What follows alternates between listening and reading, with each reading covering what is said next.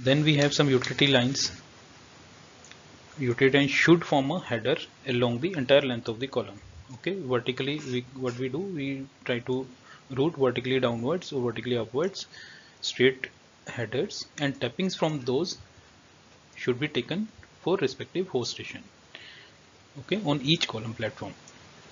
Utility line should be routed in group for ease of supporting. These are the basic requirements.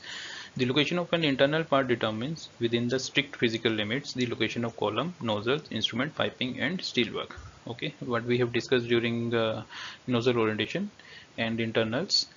Only internals inside the column will be governing all the location of the nozzles and instruments.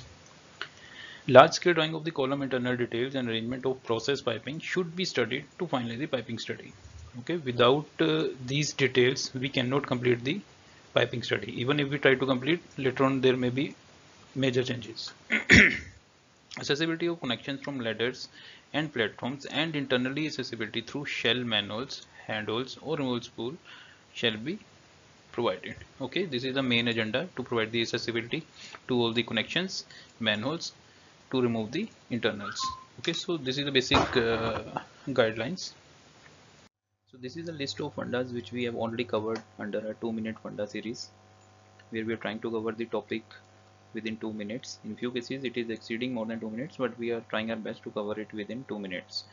Okay, we have recently started this series under the same oil and gas funda knowledge sharing platform. Earlier we had covered our 14 topics along with 62 videos.